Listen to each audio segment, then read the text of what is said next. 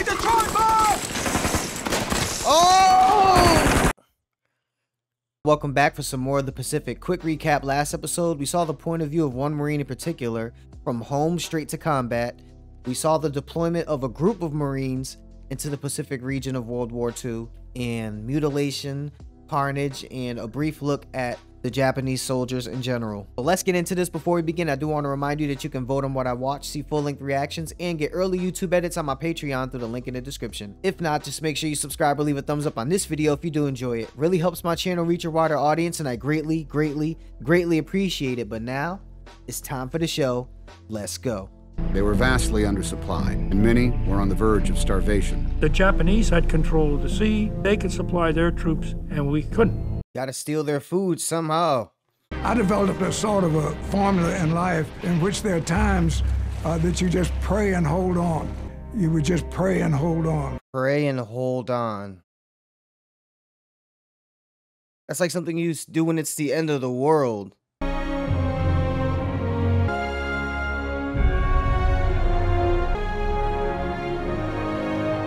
Wait, isn't that the kid with the heart murmur? So he eventually does go and fight. What the fuck? You see Briggs? No, sir. Oh my god, what the fuck? You hit? No. Let's go, let's go. There's nothing they could do. Take their dog tags and then keep it pushing. Dear Vera, It's a broad. The girl he was probably asking if he could write right before he left. we've been swallowed by the jungle and 5,000 Japs waiting to kill us. Already, I'm getting the feeling that these guys have just accepted death. Look at what rice without.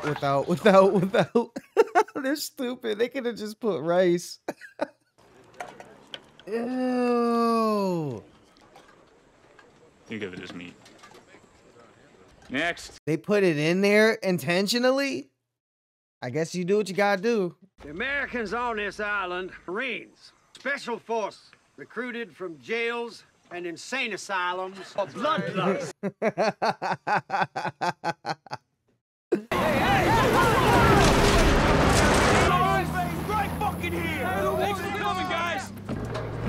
Oh, so the army's there. They must have supplies and food and shit, right? They must have brought rations for these poor Marines that been out here. Right, they know they're not going to be bombing this area, so it's now or never. Man, that's a captain's thing, man. Just leave his shit.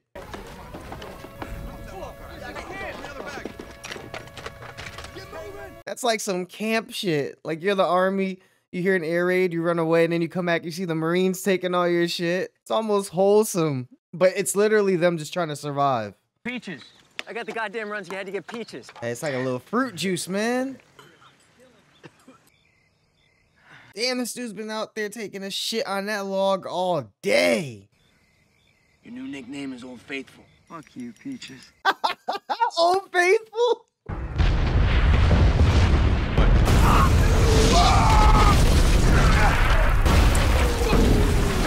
Felt like they were just bombing random places at night and they just happened to catch them. How would they know they were there?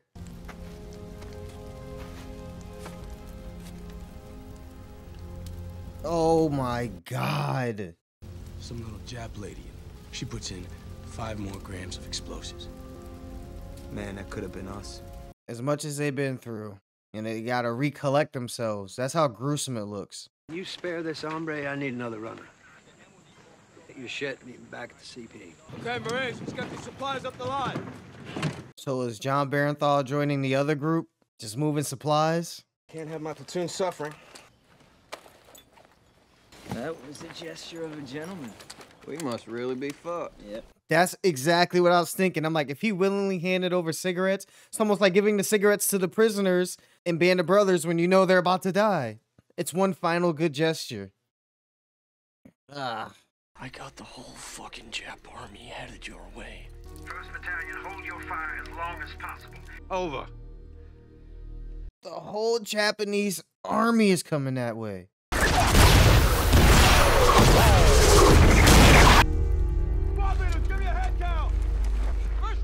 What the fuck? How did none of those hit them? That's pure luck. That is pure luck. Nothing else.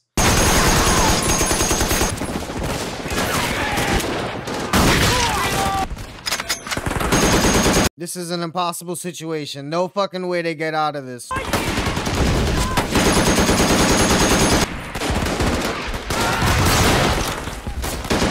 They don't have grenades or some shit? Where the hell is my glove? The boy, the turn bar! Hi, Sergeant! Oh! Oh man, that thing must be burning his fucking arm. Oh! Oh!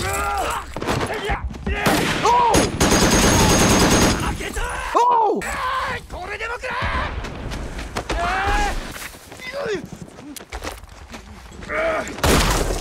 Good shit, man.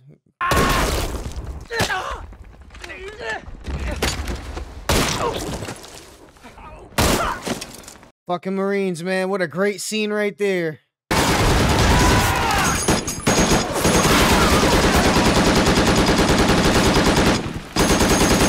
Ah, let's go. Oh, what is he doing? Oh! What the hell was that? Now you got a clear field of fire. Hold this position.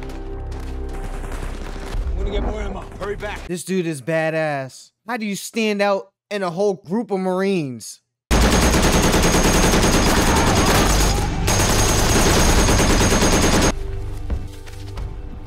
That machine gun is brutal. The kill count with that gun must be astronomical. Hey, Sergeant. Hand me that pail. Those are third-degree burns. Whoa, that's from holding the gun? Anybody bringing Sergeant Rodriguez last night? Manny Rodriguez? I wish I could keep track. What the fuck is he doing? Is he stitching up his face? I hope they gave this guy some morphine. Fuck. Putting you in for a medal, John. You're gonna be moving west toward Lunga, up on the ridge. 164 is gonna take this position. They all deserve medals, but this dude deserves something for what the fuck he just did in that scene. Something that has to do with bravery. Something.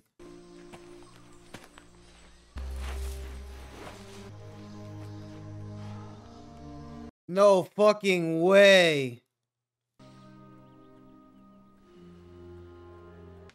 It's gone, isn't it? Damn, he's out already? He was such a good soldier, too. Fuck. I'm enlisting tomorrow. The worst thing about treating those combat boys from the Great War wasn't that they had had their flesh torn. It was that they had had their souls torn out. Bam. Absolutely. The inside is gone. And see no spark, no love, no life. That would break my heart. No spark, no love, no life. And this is his doctor that doesn't want to see him this way. He could give a fuck about, not that he could give a fuck about the heart murmur, but that's not what worries him. Speak to the Lord for our comrades, killed when the battle seemed lost. They went to meet a bright defeat, the hero's holocaust. The hero's holocaust. Hopefully this guy didn't die and we only know about all the stuff that happened through his letters. Oh, that'd be fucked. How fucked are we now on Guadalcanal? Stand by. How fucked are we now on Guadalcanal? We're finally leaving this shithole. Look at the look on that dude's face. Ear to ear. That damn smile. And this dude, Rodriguez, died right before they were leaving. Manny steps to the left instead of his right. He slows down. Yeah, but he didn't. He was where he was and did what he did. That's the same thing I was just speaking on with the crack helmets, man. It's a sign, like, I should be dead. If it happens, it happens. We just get moving. Yeah. Just keep going. Just keep going. Eyes forward. Survive. Just pray and hold on.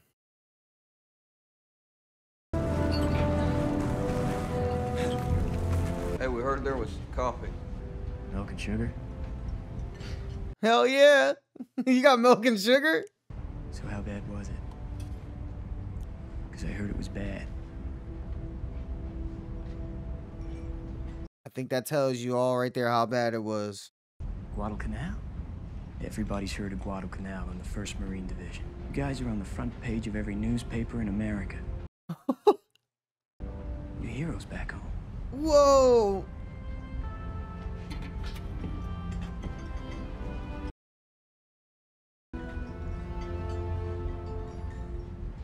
And that's not even why they did it. They didn't even know. They didn't even know. They were just trying to survive. Oh my God, these episodes are way too fast. And that, ladies and gentlemen, was the Pacific episode 2. Just like Band of Brothers, just bravery throughout. After clearing out everyone with his machine gun and then going to clear the body mound and then coming back, like, to the amazement of everyone else there, like, what was that for? And it's like, bro, so you can see what's coming at you. I already knew that before the, I don't know what he is, a general commander. The guy said, you deserve a medal for this. Absolutely. 2 episodes and we've already had like 4 scenes of bodies. When the machine gun is brought into play and you're looking at the aftermath, yet again, it is carnage. Bountiful. That machine gun was our saving grace, man. That thing needs to be, for the Pacific, you might as well just hold this gun up over the word the Pacific for this series, because so far that thing has been the tool we've needed to keep as many people alive as we did. I don't know what that specific model is called. If you guys can tell me in the comments, I would like to know. Seems like a very important gun. It's nice to see the interactions between the Marines. They've had all types. We saw how much it hurt them when one of their friends passed. Someone writing a letter back home, him reading the letter to their friends. They still have a sense of humor with each other. We're gonna call you Peaches. We're gonna call you Old Geyser. Or Old Faithful. I said Old Geyser. Oh my goodness. But you guys know what I meant. So the fact that they still have their sense of humor intact, I can tell a huge part of the show is just like Band of Brothers, man. The bond between the actual guys doing the fighting. R.I.P. Rodriguez, man. While we're on the topic, didn't expect John Barenthal to be gone that fast. I remember in Band of Brothers, I'm gonna keep referencing it, but it's hard not to. It's hard not to just bring up stuff from that show as a reference point. I forgot which soldier it was, but he said that, you know, he stopped making friends with reinforcements or the new guys because they just kept dying. I think it's important to not stop making friends. The odds are they are likely gonna die. They're likely gonna pass. It's a piece of your humanity that deserves to be indulged. It's hard to tell someone to, you know, not make friends just because they know they're gonna die. You know, that can't be the only reasoning, because they're gonna be like, okay, you may feel that way, but I know that if I get close with this guy, he's going to die, and I'm gonna have to keep reliving this dread, this heartbreak over and over again. So I'd rather just wait till we're done here and then worry about making friends. I feel like something like that you can't help though. You'd have to actively, like the guy said, not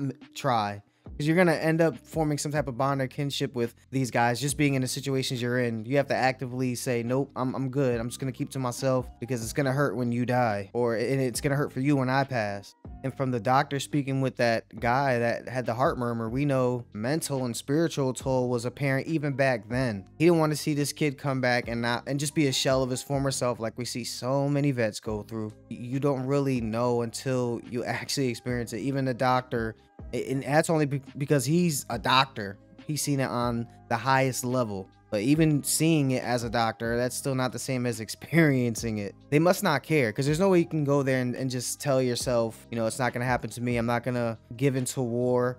I'm not going to let it beat me. Oh, it's going to beat you. You just have to get back home. War is definitely going to beat you. No question. And that just brings us back to the opening monologue, which is to just pray and hold on. I've seen enough anti-war movies and war movies and shows, not a lot, but enough on this channel to know that's basically the tagline. Just pray and hold on, because there's nothing else you can really do. You have your orders. You're not gonna not do your orders, and then it's just pray and hold on. That's it. Episode 2 of the Pacific is done.